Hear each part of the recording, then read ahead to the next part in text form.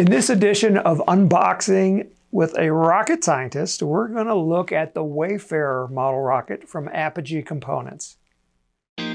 There are many unboxing videos for model rockets, but wouldn't you like a real rocket scientist's opinion of the materials and parts in the kit? Today you'll actually find out the inside information so that you know what to look for when you get a rocket kit. Hi, I'm Tim Van Milligan, and yes, I am a rocket scientist. Today we are going to unbox the Wayfarer rocket from Apogee Components. As you can see, it comes in a plastic bag with a nice colorful, what we call a face card. It gives you some advertising information about the rocket. You know, it's like a big and impressive rocket for beginners. It has large parts, which you'll see as we open this up. It also lists the rocket motors on here and some of the required tools and materials that you might need to put this together. So let's go ahead and open this up. And let's go and see what's inside. Okay, so the first thing we notice is this plastic nose cone. Now this is blow molded plastic made out of styrene. Styrene paints really well. It's not like some plastics where you paint them and then the paint will start chipping off. This is going to stay on forever. It does come with a transition, and this transition is not needed to build this particular kit. It's just molded as one piece, and you just snap them apart to remove them. You'll notice that it has these large eyes on here. That makes it really easy to get your parachute strings through there and the shock cord so you can tie it on nice and easy. And it's really big and fat, so it's really strong. You're not going to have any problems with that breaking on you and a nose cone floating away from the rest of the rocket. So that's the nose cone.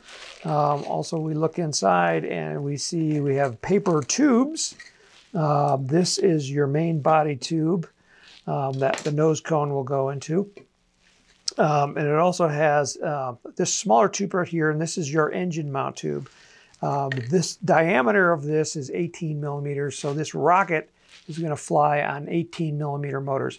So you can fly from an Estes A8-3 or Quest A6-4 all the way up to a D that will fit in here. So this rocket has, you know, 4 different sizes plus a variety of motors in each category. So there's a lot of different motors that this rocket can fly on.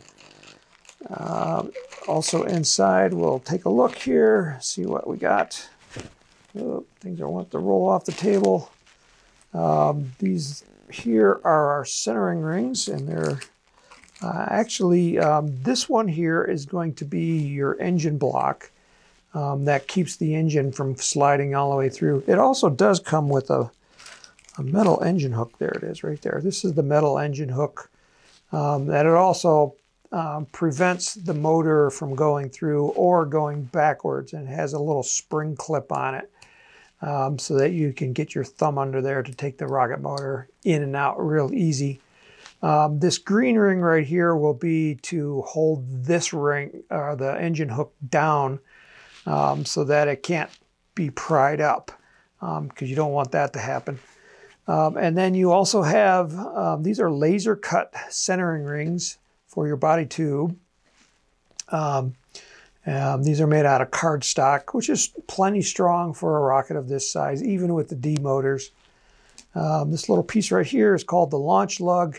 That is used, that's glued onto the side of the rocket, and that's what goes onto the launch rod that guides the rocket on that first few feet of flight to make sure that the rocket is going in the direction that we want it to go. So don't lose that little piece. That's the little one that's always easiest to lose. This right here is a Kevlar shock cord, and this is like really heavy duty shock cord.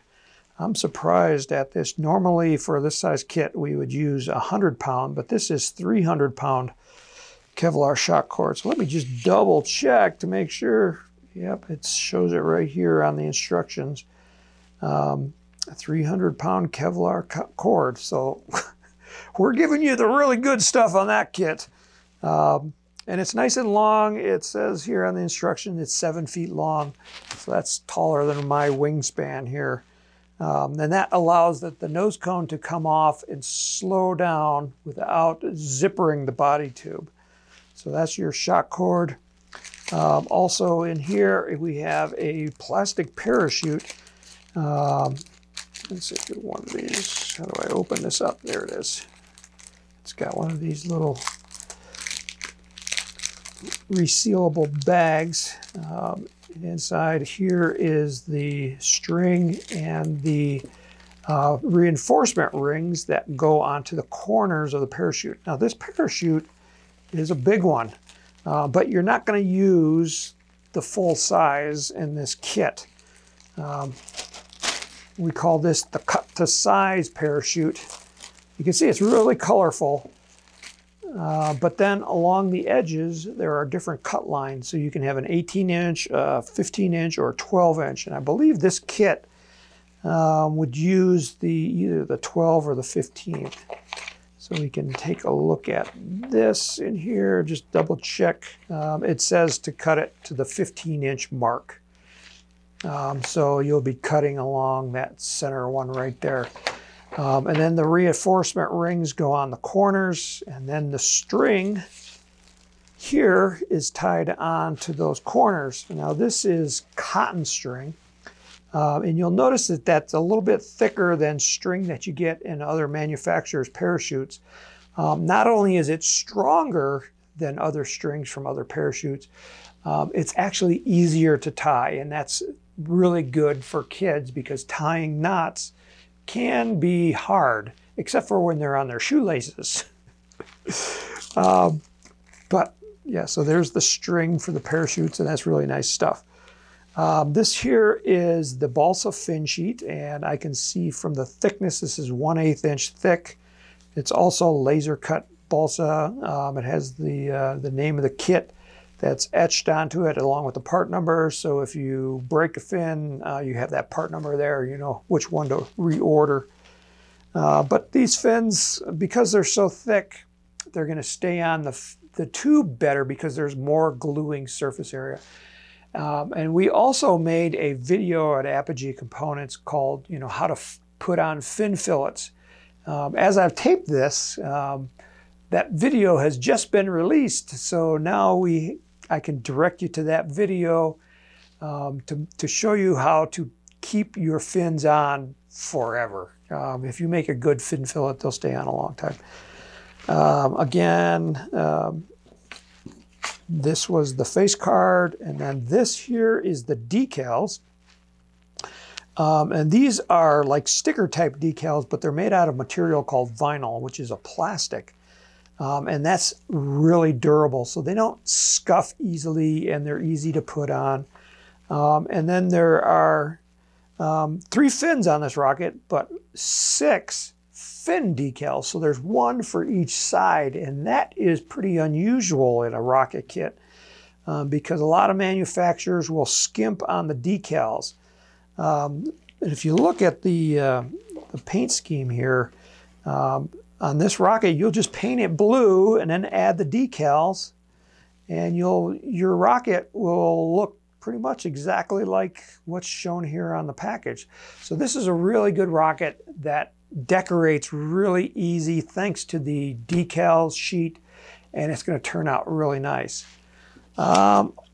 Also in the kit, I don't know if I should show you this, but in this package we include a coupon for a free display stand. So once you get your rocket built and you've flown it, and you say, hey, this rocket, it looks too good to just throw into a drawer, I want to display it. So we have a display stand coupon that you can get with your next order.